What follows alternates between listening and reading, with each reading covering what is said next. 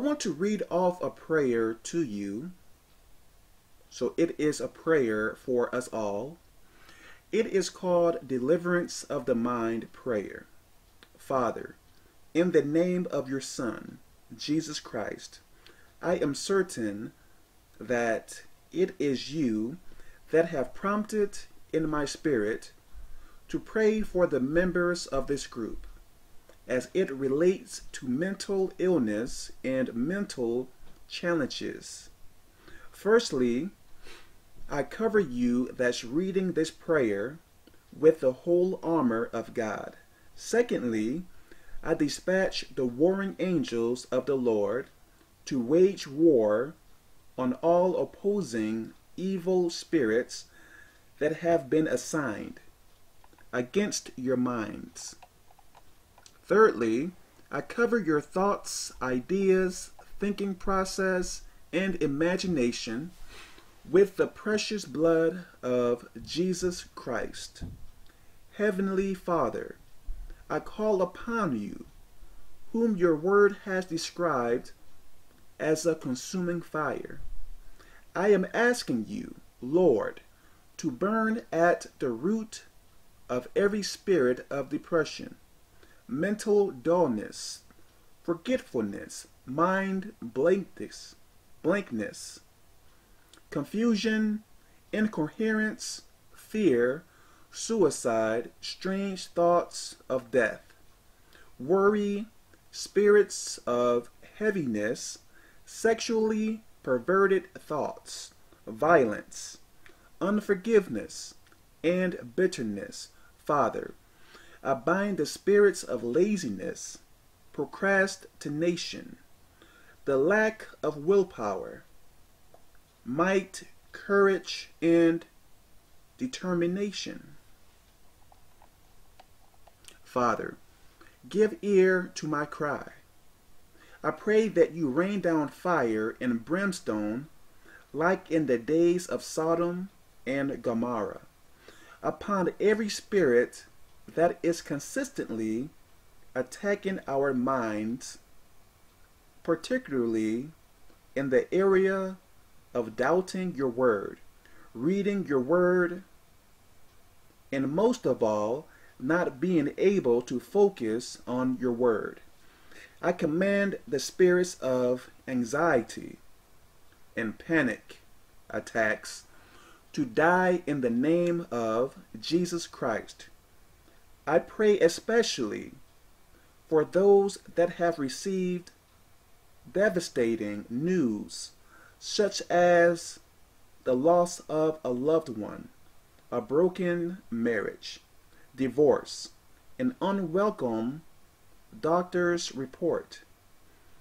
I command these spirits in the power of darkness that has been tormenting these people to be arrested and bind spiritually and cast into the abyss in the name of Jesus Christ.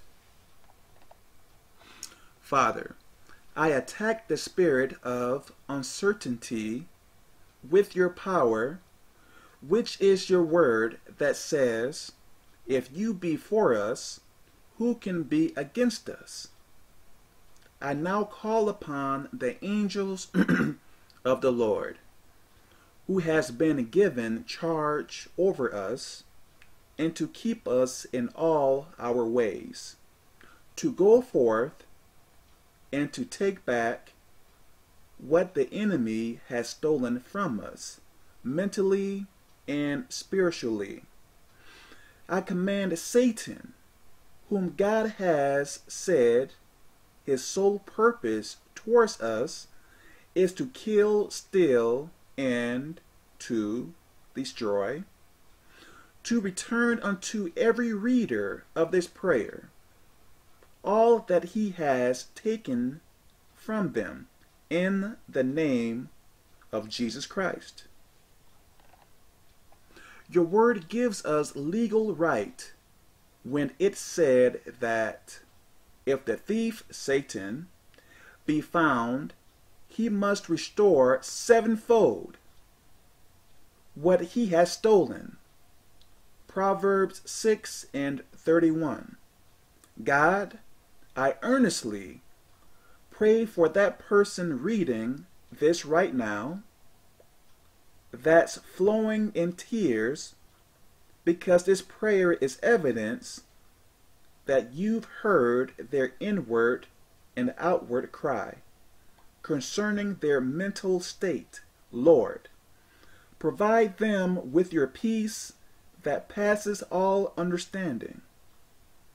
Your words say, great peace have they that love thy law, and nothing shall offend them. Psalm 119 and 165.